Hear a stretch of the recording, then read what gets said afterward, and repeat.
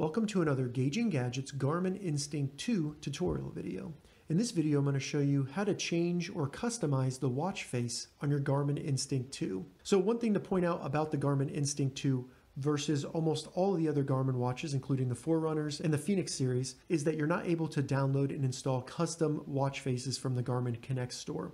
So really all we can use on this watch are going to be the built-in watch face, but we can actually customize it a lot for what data is shown and also the layout of the watch face. So to get into the settings so we can start customizing the watch face, hold down the menu button here, which is the center button on the left side, just for a second or two. And then you'll see watch face come up in the menu, and you can use the GPS button to select that. So when we first get in here, we can change the layout and also how much data is displayed on the watch. They have several different options in here, which is really cool. Nice improvement from the Garmin Instinct 1.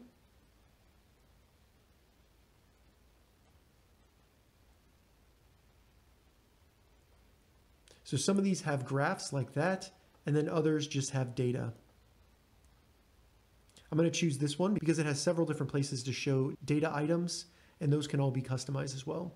So to select your configuration, use the GPS button in the top right, and here you can select apply just based on what's there, but we're going to customize it further, so we're going to go down to customize and select that with GPS button. So once in here, anything blinking is what you can change. So currently it's on seconds, but we can go through and put the date. They have tons of different options in here.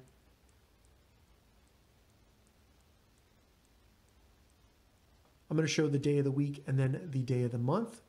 Once I select that, it'll then move on to a different data point. So I can go through and select a new option there. This will be my steps. After that, it'll move along and go through all the different data points here. I'll do the weather. Once I choose that, it'll move to another one. I'm going to use the default battery life indicator. Then right here is sunrise, sunset. I like that, so I'll keep that.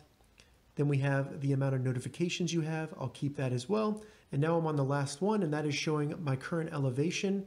And I want to keep that one exactly the same way. I'm not going to change it. So to finish customizing my watch face, I'm going to select the GPS button.